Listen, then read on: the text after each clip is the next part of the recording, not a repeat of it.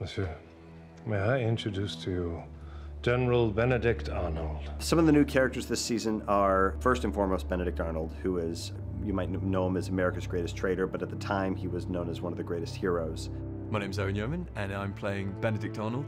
I think when you start on a show and it's already up and running, it's always daunting. And what I loved about their presentation and where they wanted to go throughout the season with this character was that they really wanted to show him as a hero and a multifaceted character, someone who was both a fighter and a lover, a great general, and whose loss from the Patriot cause was enormous. Nobody doubted his skill on the battlefield, and so that's where we meet this guy. We meet him before he's ever decided to become a traitor in any way.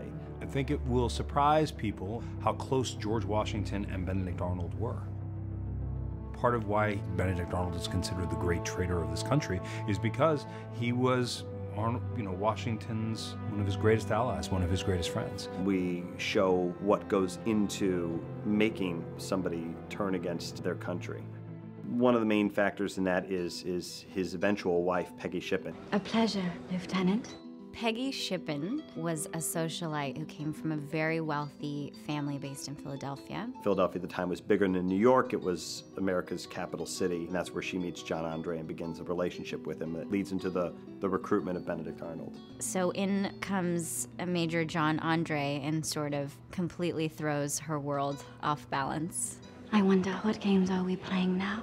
It's very intimidating coming to a show as a new character, but to be able to step into this world and play such a cool character, it's been very fun, and I'm very proud to be here.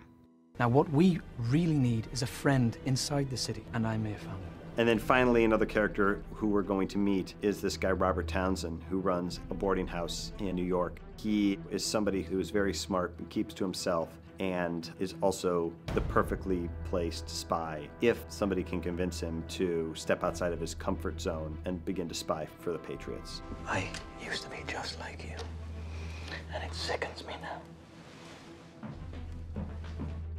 The fans can look forward to more Washington. Fans are going to see more in terms of who he was. A little bit less of the mountain, a little bit more of the flesh and blood man. Knowing one's reasons is as necessary as knowing the lies he's willing to tell.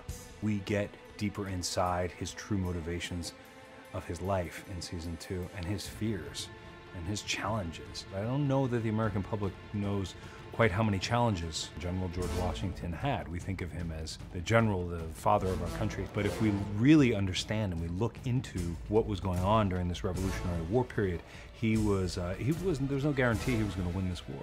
There were so many times where everything could have just slipped away if Providence wasn't on the Continental Army side.